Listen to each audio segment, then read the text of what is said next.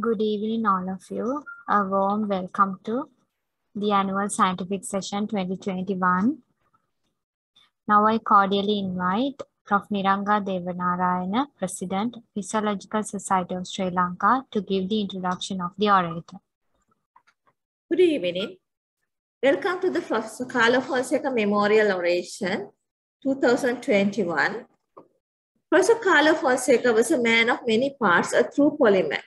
He was an inspiring teacher of physiology and a public speaker, a physician, a political activist, a science writer, and a philosopher. What I admire most is his role as a teacher. I quote the words of Vidyajyoti Professor Janaka De Silva, Senior Professor of Medicine, Faculty of Medicine, University of Kelaniya, who delivered the Carlo Fonseka Memorial Lecture at the 30th Anniversary Academic Sessions of the Faculty of Medicine, University of Kelaniya.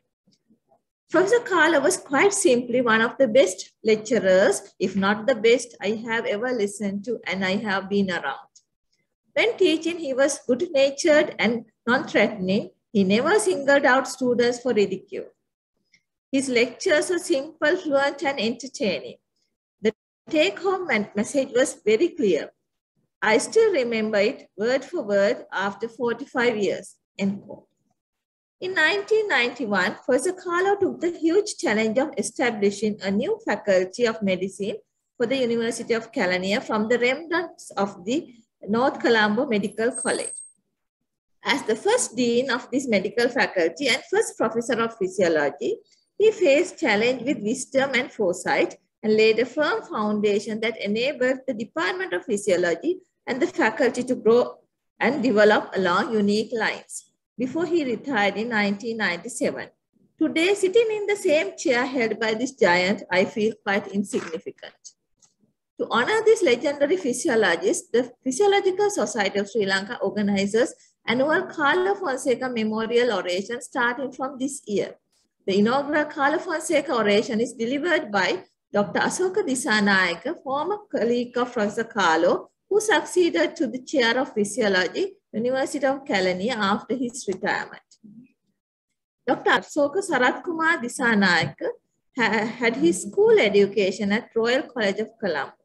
Then entered University of Ceylon and obtained his MBBS degree in 1965 with second-class honors and distinction in physiology. He obtained his PhD in 1973 from the University of Oxford with his research work on pathogenesis of celiac disease. In 1968, he joined the University of Colombo and served initially as a lecturer and later as a senior lecturer in physiology until 1980. Subsequently, after several years of service in Middle East countries, Dr. Disanayake joined the newly established Medical Faculty of University of Kelaniya as an associate professor. He was appointed to the chair professor of physiology in 1998. The Computer Center of the Faculty of Medicine and the Gastroenterology Research Laboratory he pioneered to establish during his tenure as the chair professor of physiology has now developed into centers well recognized locally and internationally. Now, after 18 years of his retirement from University of Kelaniya, Dr. Asoka Disanayake again shared his knowledge and experience with medical undergraduates at the Faculty of Medicine, Viable University of Sri Lanka as a visiting fellow. Dr. Disanayake always had a special affinity towards medical education. He chaired the Medical Education Committee of faculty for many years and initiated the curriculum reforms which ultimately led to the integrated curriculum accepted by most medical schools in the country. His main research interest was in gastrointestinal physiology and he published more than 20 articles, almost all are in index journals. I was fortunate enough to serve as a probationary lecturer in the Department of Physiology under him. I consider Dr. Asoka Disanayake as my mentor and the role model.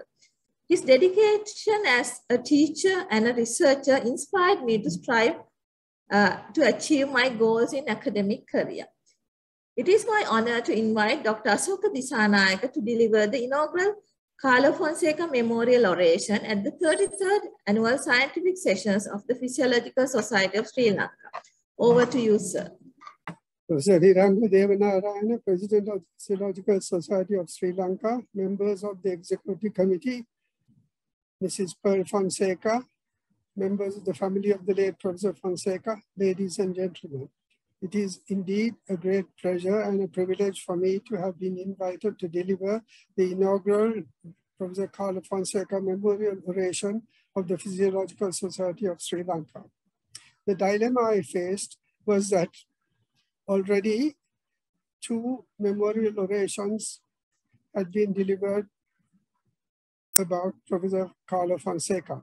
The first was by Professor Saroj Jayasinghe, organized by the Department of Medical Humanities of the Faculty of Medicine, Colombo. And the second was by Professor Janaka De Silva at the 30th anniversary celebrations of the Faculty of Medicine, Kalania. In addition, Member of Parliament Anura Kumar Disanayake had made a speech concentrating on the political contributions of Professor Carlo Fonseka soon after his demise in September of 2019. Also, many contributions in memoriam had been made to the newspapers from time to time regarding Professor Carlo Fonseka. Now, Professor Fonseka was a simple person who had turned down honorary degrees such as the DSc and also honors such as Vidya Jyoti, if I'm correct. And therefore, I'm sure he would not have wanted me to keep repeating the things that have been said over and over again and written to the newspapers. And that is why I have decided today on a topic which is somewhat different, but of current interest. The topic is of 2 parts. The first is my journey through 3 different countries and 6 universities teaching physiology, where on occasions I have met Professor Fonseka and worked as his colleague. The second part is about my experiences with online teaching. But before I do so, let me try and concisely say what the qualities of Professor Fonseka were in the words of, firstly, Professor Ratnajeevan Hool, who in his article to this Colombo Telegraph on the 5th of September compared him with Sir Isaac Newton and Reverend Ludwig. This was put more precisely by Professor Janaka De Silva when he, in his oration, described Professor Carlo Fonseka, the far-sighted professor, as a modern-day polymath, a doctor, teacher, a public speaker, political activist, philosopher, musician, lyric writer. I first met Professor Carlo Fonseka when I joined the medical faculty of Colombo in 1968, along with Professor Colvin Gunaratne, Lalit or Bobby Dias, Virlan Kumaran, and myself. Professor Fonseka took kindly to me because I hailed from the Dulapiti area and he had known my wife from childhood. And we worked closely together.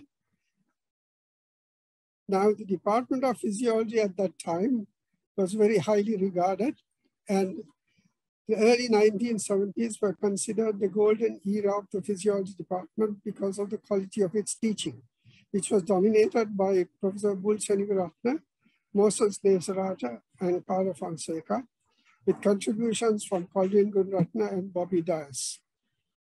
This period was still the chalk and talk era. The only assistance that lecturers had were the use of transparencies, which were projected via an overhead projector. Dias' slides first began to make their appearance in about the middle of the 1970s, and these were made with the help of the people in the photography department of the Department of Pharmacology. Now, the physiology lecture theater, for those who are familiar with it, is very much like an amphitheater, and it lent itself well to the likes of Professor Fonseka, who was an iconic teacher. And you may have heard both from, if you listen to Professor Saroj Jayasinghal's oration, where he quoted a Sinhala mnemonic coined by Professor Fonseka to describe the clotting cascade, and also the one described by Professor Janaka de Silva in his oration, describing the features of obstructive jaundice in Sinhala. So he was well known for Sinhala mnemonics. And you may wonder why Sinhala mnemonics. This was because in the early 70s, we had to teach not only in English, but in Sinhala and Tamil as well, because this was the first time that Sinhala and Tamil educated Subhasha students entered the faculty. And by law, it required us to teach them not only in English, but also to give lectures in parallel in Subhasha. It was a difficult task for some of us, but for Professor Fonseka, it was a very simple matter. For he had been educated at Maristella up to the JSc level, the equivalent of standard 8 in Sinhala. You can also imagine what a monumental task it was to prepare question papers, because these had to be translated in Sinhala and Tamil, and translating 60 multiple choice questions with 300 statements into Sinhala or Tamil was no easy task. And then typing them on the old typewriters and them on Roneo machines was an added problem. But that was what had to be done at that time. Now, when it came to 1975, these were difficult times in Sri Lanka, and Professor Dr. Nesaraj and I decided to leave the country. And so I said goodbye and went to Singapore, where I stayed till 1979. From Singapore, I went on to the King Faisal University in Dammam, Saudi Arabia, where I spent almost 10 years, leaving Saudi just before the invasion of Kuwait by Saddam Hussein. While in Saudi Arabia, around 1984, Professor Carlo Fonseka was doing a sabbatical in Riyadh, and he visited me a couple of times, and I too visited him in Riyadh. It may be of interest to mention here that Professor Fonseka's daughter, Indunil, first met the young, handsome airline executive Chandana de Silva in Riyadh, and later he was to become her husband. From Saudi Arabia, I moved on to Sultan Qaboos University in Muscat, Oman, and after spending 4 years there, in 1995, I came out to Sri Lanka for good. And when Professor Fonseka met me, he invited me to join the Faculty of Medicine, University of Kelaniya. When I joined the University of Kelaniya, Professor Fonseka very kindly offered to give me some money from a slush fund he had from the days of the NCMC, and I was able to establish a GI physiology lab. And also, we were able to establish a dedicated computer center for students' use. In 2001, the NSF granted us an ultrasound machine to complete the GI physiology lab. And our president this year, Professor Devanarayana, was the first to use this ultrasound machine. And she did an excellent amount of research with it and produced many good publications. And in addition to her, several others have done their postgraduate studies in this GI physiology lab. The computer center itself has become one of the best, I believe, in this country. In 2002, the urge to move again bit me, and I resigned from my chair in Ragama, and I went to live in a village. But before that, I should mention that in 1997, Professor Fonseka was invited to attend a medical education conference in Pattaya, Thailand, to which I also went because the department had a paper as an abstract, a paper which we presented. Now, on the way back, of course, Professor Fonseka and I, who shared a room at Pattaya, also visited Bangkok, but I shall refrain from explaining what we did in Bangkok. You would also be interested to know that Professor Fonseka was one of the first to show an interest in medical education. While in Colombo, in the early 70s, I believe he visited the University of Illinois Center for Medical Education run by Professor George Miller. This was one of the earliest centers which was involved with developing medical education, even prior to the center in Dundee. And while Professor Fonseka didn't make much of a show about his knowledge of medical education, he was well versed in the various aspects of medical education and encouraged advances in medical education. However, as I said, I moved from Ragama in 2002 and moved to a remote village at the edge of the Gampar district to engage in coconut cultivation and not so successfully in dairy farming. This village was extremely remote, and the picture on the left shows the state of the road to the village at the time I moved. And that was what it would have looked like today, given the weather conditions at this time of the year. However, the picture on the right shows you the village, the road as it is now. And quite a few of you would have traversed this road when going to the faculty at Vayamba or to Anuradhapura. And some of you from places like Peradeniya may also have traversed this road, which is a good road to go to Katunayaka. The only drawback about this village today is that it is still a silent area as far as internet signals are concerned. Now, while living in this village, Professor Fonseka was kind enough to grace an occasion to declare open a building in the village school, which was a great occasion for the villagers, of course, who had heard of and read about Professor Fonseka. Also, I had not lost touch with the Physiological Society. And I believe during the period 2013, 2014, 2015, the society very kindly asked me to be the quiz master for Professor Carlo Fonseka donated challenge trophy for the Physiological Society quiz for medical students. And that kept my physiological knowledge not totally on disappearing.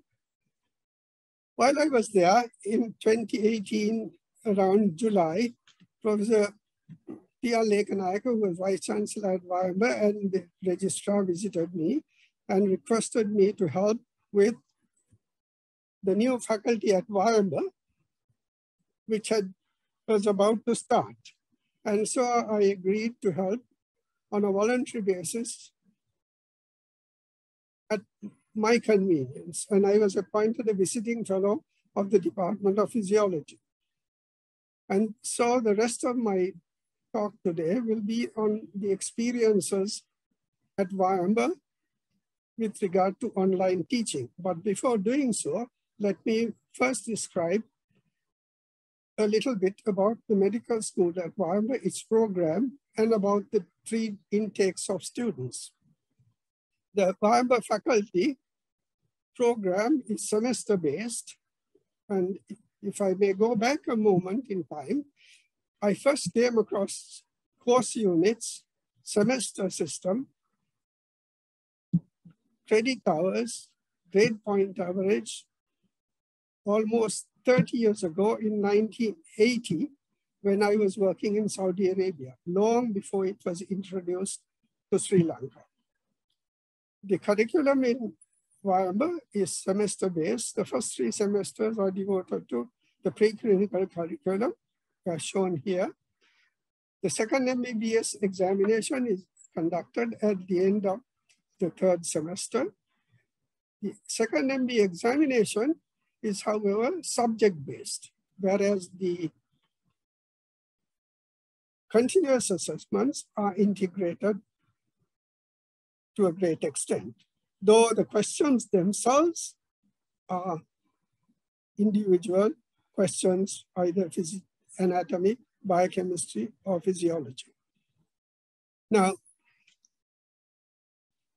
3 batches of students are at present studying at the faculty. The first batch was admitted in 2018 with 71 students, the second batch with 74 students, and the third batch with 134 students.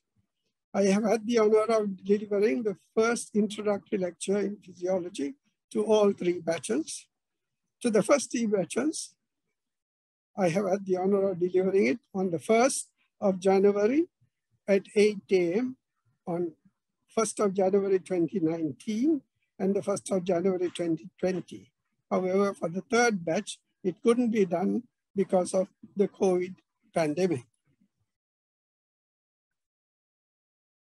Now, when the pandemic struck, the government ordered all schools and universities to close.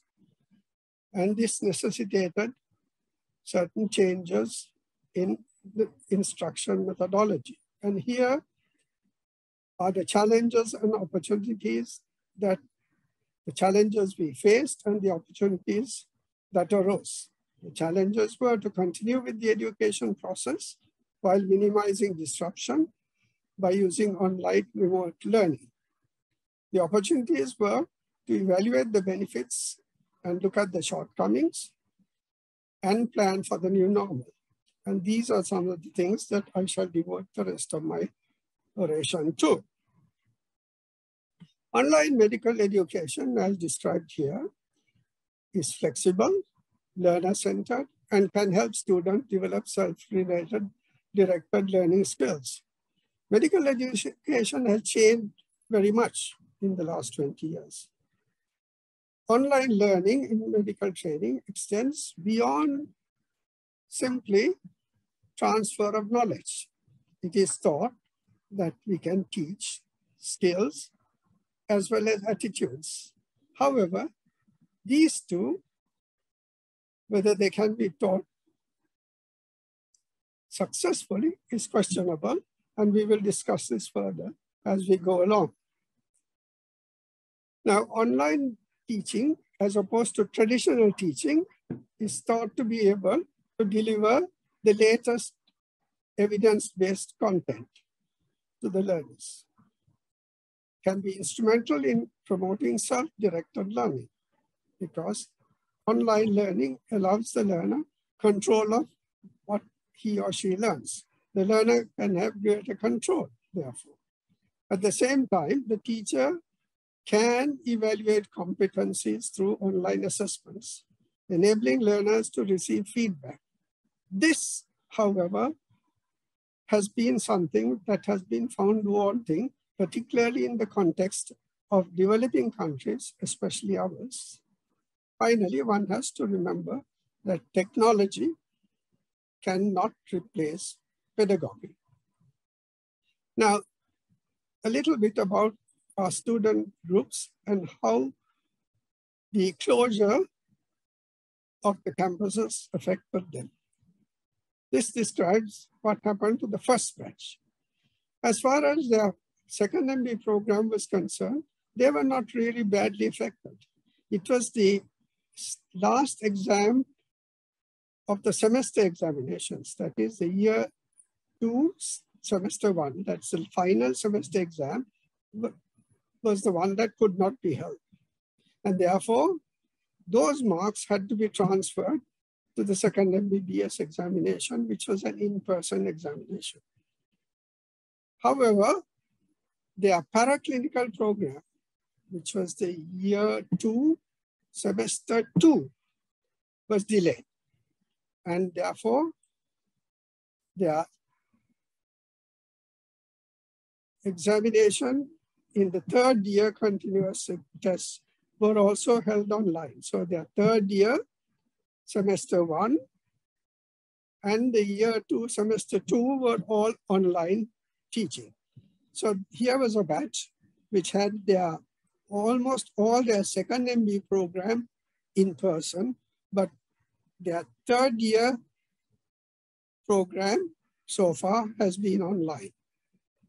The next batch had the first year almost in person, but part of it was online.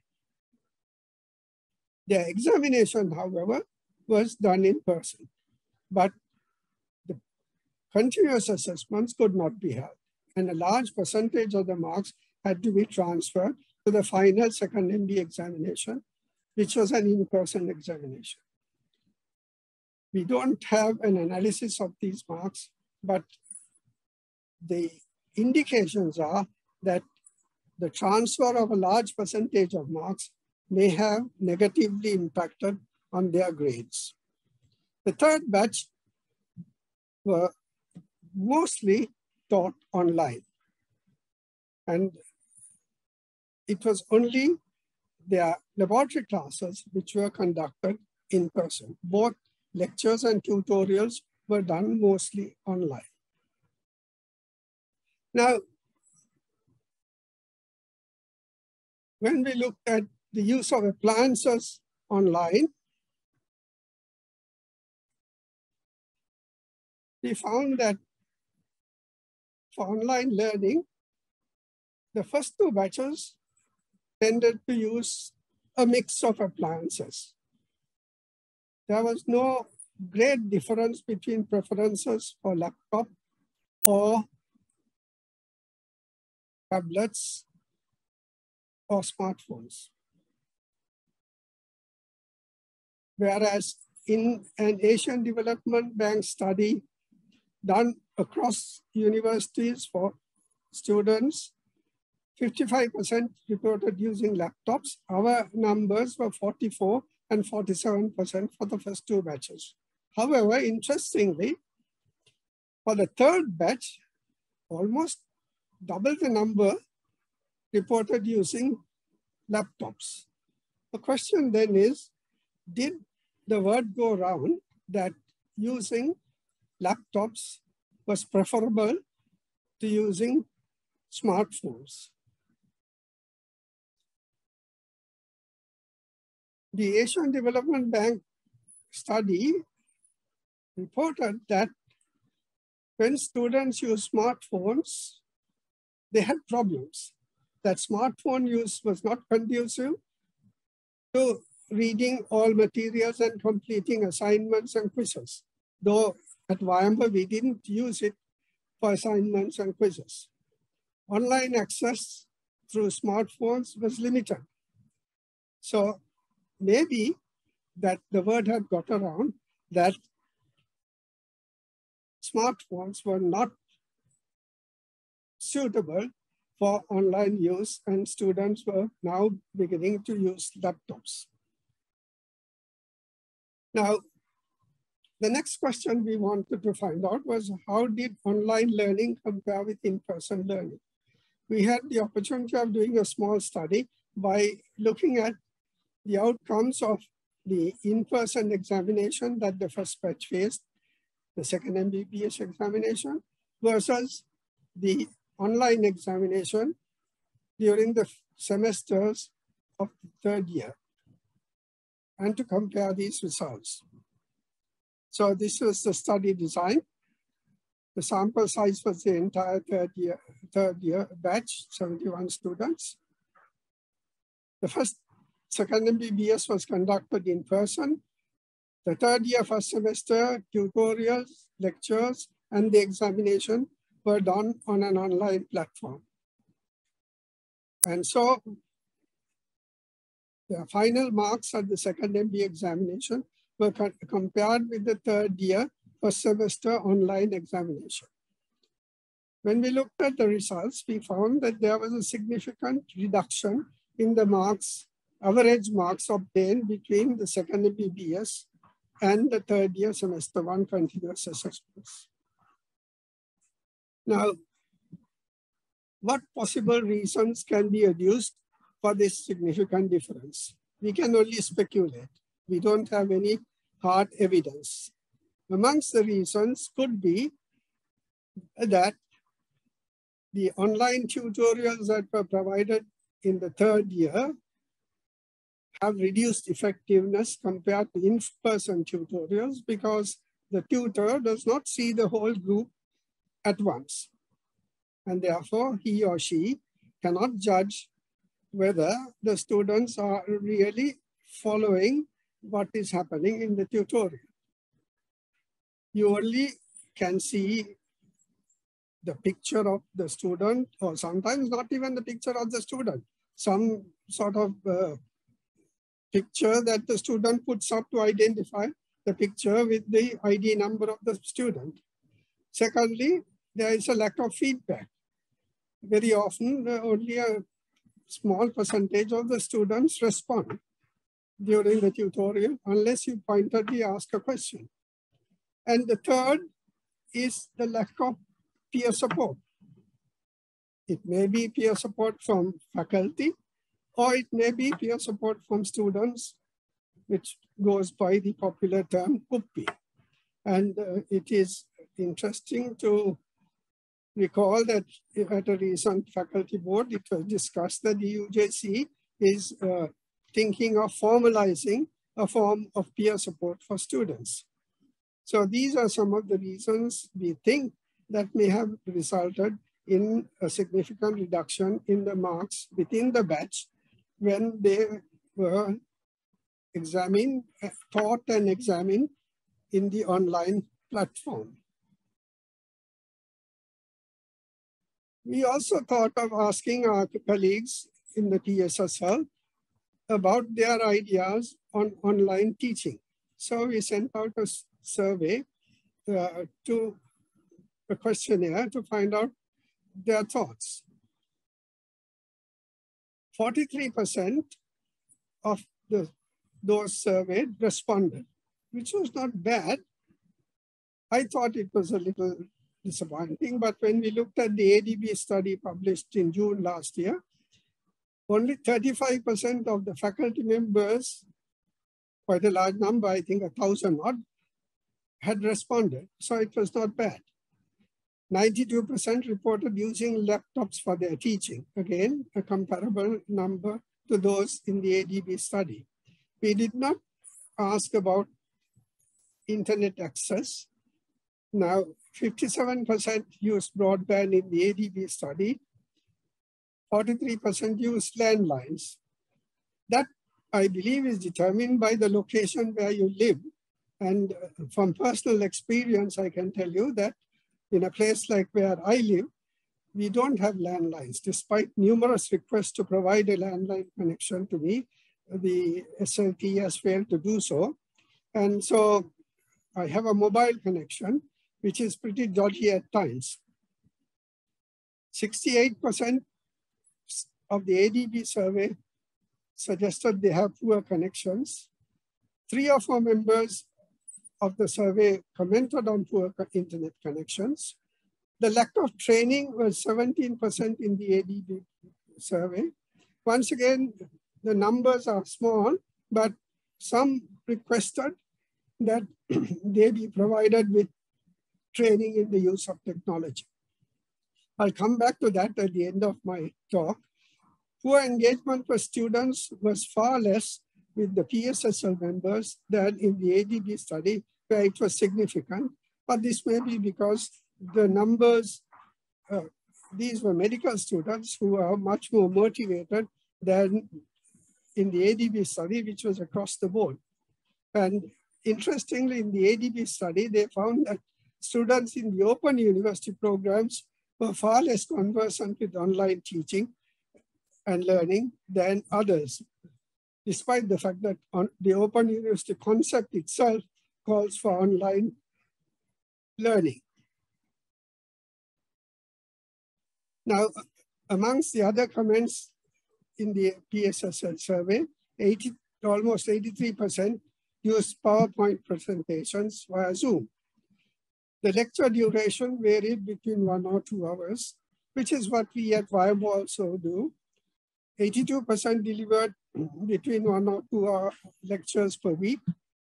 65.5% reported modest student participation. If you look at the preferred mode of tutorials, 2/3 used breakout rooms, while 1/3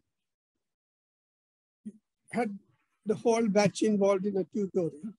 When we looked at the respondents, it didn't seem to be that we could identify whether those using breakout rooms were from any particular university, while those who had a whole batch were from another particular university, and whether this was dependent on the staffing ratios was difficult to identify. Similarly, when breakout rooms were used, the majority of breakout rooms consisted of around 25 to 35 students in a breakout room. If the numbers were more than about 35, I believe the numbers were not very manageable, and it would be difficult because you would not be able to ask individual students questions. The ideal would be under 25. When it came to practicals, 63% reported using virtual laboratory practicals. At VIBO, we deliberately did not do virtual practicals because we felt that they wouldn't satisfy our objectives. It was unclear whether the choice of doing or not doing virtual practicals as reported by the members was determined by the faculties or the individual members. When it came to the virtual practicals, most of them were video demonstrations, and it is open to debate about the quality of the video demonstrations that could have been used. Now, this begs the question, are virtual physiology practicals effective for student learning? A study which is quoted here reports that virtual laboratories are effective for learning of concepts, but it is inconclusive as to whether virtual physiology laboratories are effective for teaching motivation of learning and technical skills. However, at the bottom, I quote another study, which you would be surprised to learn comes from Rwanda. Now, Rwanda is considered a very underdeveloped African country, but this particular university is extremely well endowed because it is supported by some American universities. And this anatomage table that is used is a highly sophisticated, software-enabled, simulation technology-based innovation that is used, they claim, for teaching anatomy and physiology, including certain aspects of histology and embryology, comparative anatomy, and even pathology.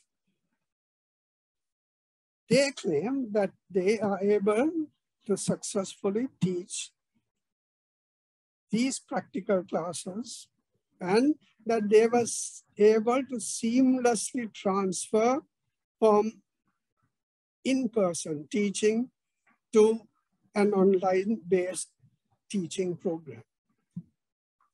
After all, if you consider that today airline pilots are able to satisfy their licensing requirements by simulator training, and then are able to fly hundreds of people safely on aircraft, why not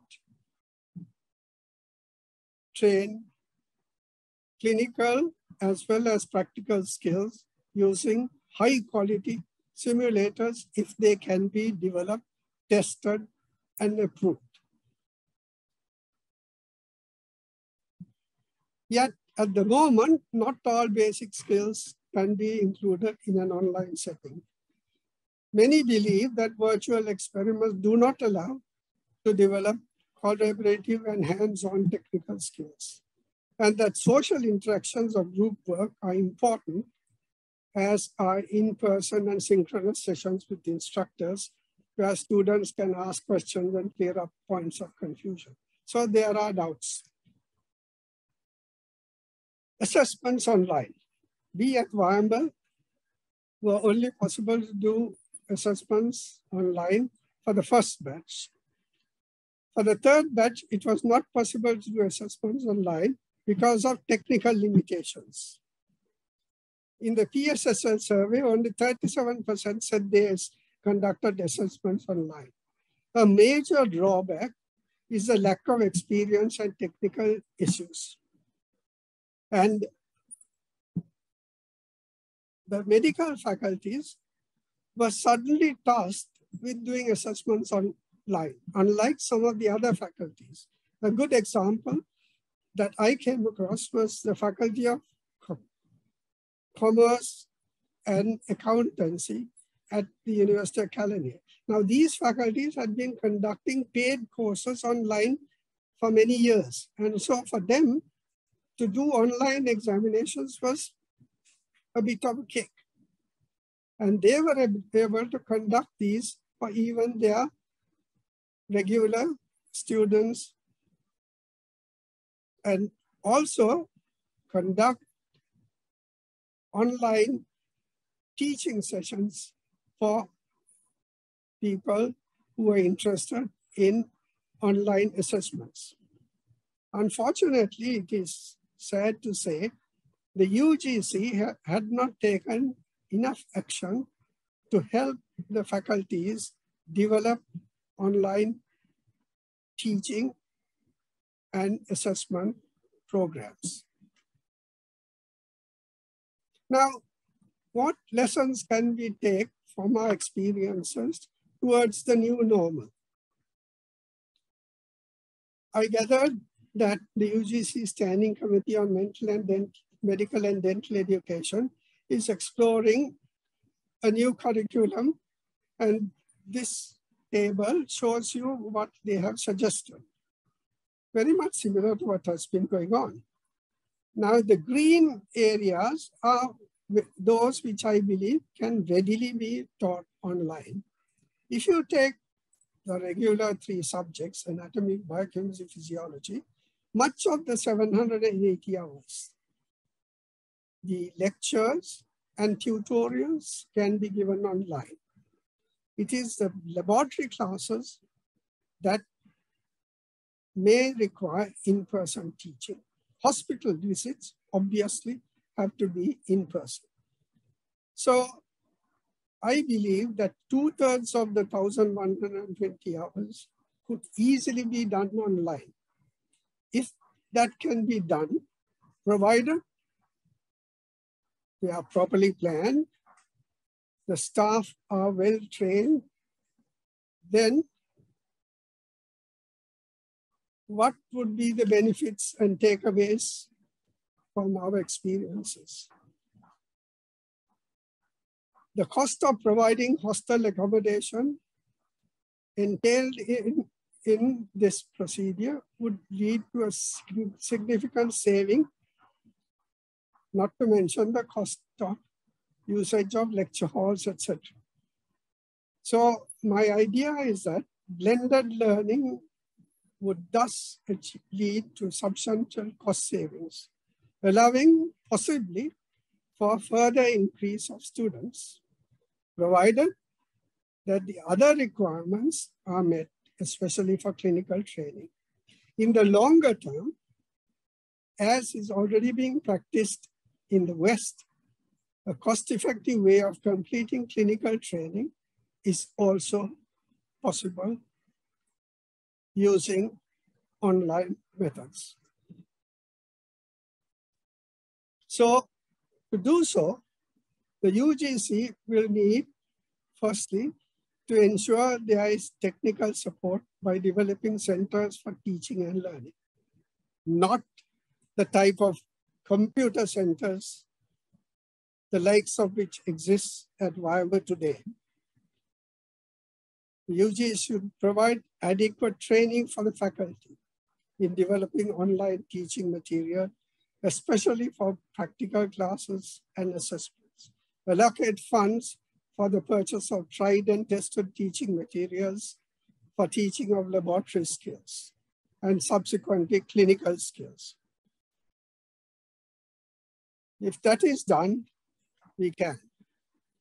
In conclusion, ladies and gentlemen, may I say of Professor Carlo, quoting from Professor Hull's article, "Mortals rejoice that there has existed such and so great an ornament of the human race."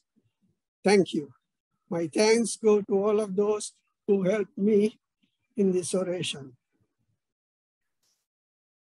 Thank you very much, sir, for accepting our invitation to deliver the inaugural Professor Carlo Fonseka Memorial Oration for 2021, and also your wonderful lecture on medical education, and for sharing your experience on teaching with us. Thank you very much again. Thank you very much for all of you who participated in our orations and scientific sessions. Now we have come to the end of our annual scientific sessions. Good evening, everyone. This is the close of the annual scientific sessions 2021. Members of the Physiological Society of Sri Lanka, please join the annual general meeting using the link provided for you, which has been already circulated. For the closure of the session, we'll play the faculty song of the Faculty of Medicine, University of California. The lyrics were provided by Professor Carlo Fonseka.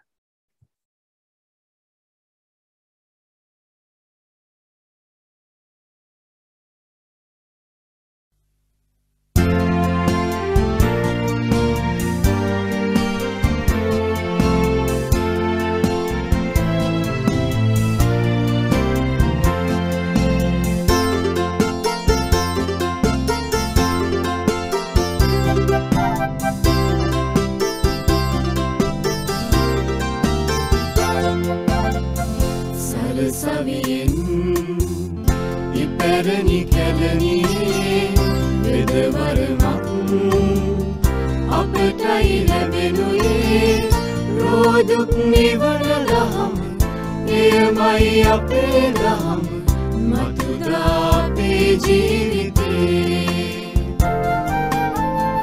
රෝදුක් නිවන දහම එයමයි අපේ දහම මතුදා අපේ ජීවිතේ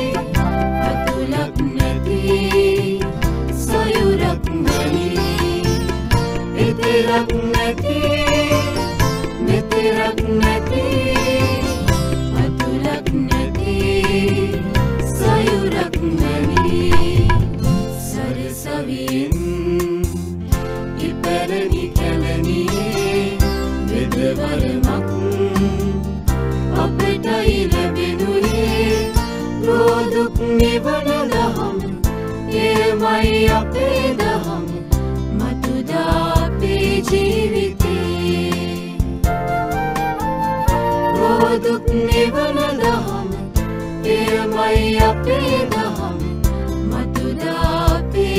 ජීවිතේ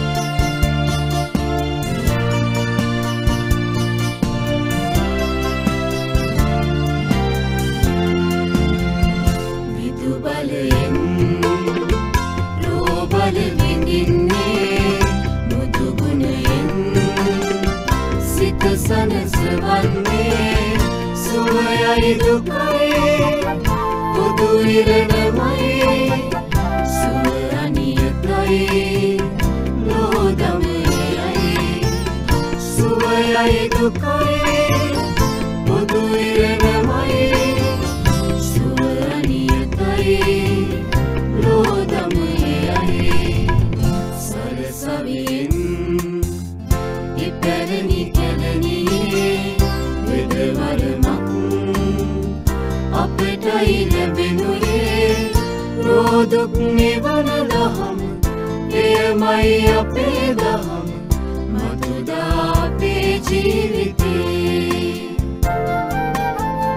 රෝදුක් නිවන දහම එයමයි අපේ දහම මතුදා අපේ ජීවිතේ